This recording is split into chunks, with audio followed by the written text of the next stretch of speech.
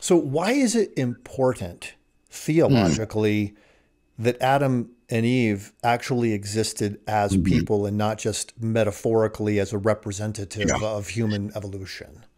Well, for many Christians, say in the Catholic or Orthodox or Protestant Reformation traditions, who hold to the doctrine of original sin, the historicity of Adam is absolutely crucial, because if there was no such person, then the doctrine of original sin is just a fiction, and we can be held neither culpable for Adam's sin nor corrupted by it if there was no such person as Adam.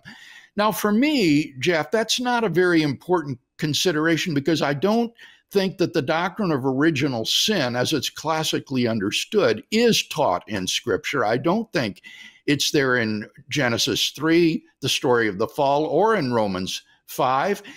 But I do think that Paul commits us to the historicity of Adam, in that Adam was the floodgate, as it were, through which sin and evil entered the human race and then spread to all people. So it seems to me that we are committed to the historical Adam, not only by Genesis 3, but also by what Paul says in Romans 5. Now, if you then deny that there ever was such a person, this is going to have a major impact upon your doctrine of inspiration and upon the person of Christ.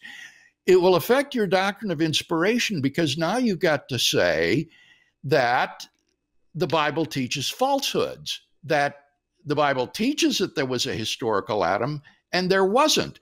And so how are you going to adjust your doctrine of inspiration so as to allow that? That's a difficult process that I'd rather not go through. The other thing is Christ himself. If Christ is divine, then he must be omniscient. And that means, among other things, that he cannot hold any false beliefs. But I think it's very clear that Jesus believed that Adam and Eve were real historical persons. So if you say that Jesus was wrong in this, that he held false beliefs, how do you preserve his omniscience? And if you can't preserve his omniscience, how do you preserve his deity?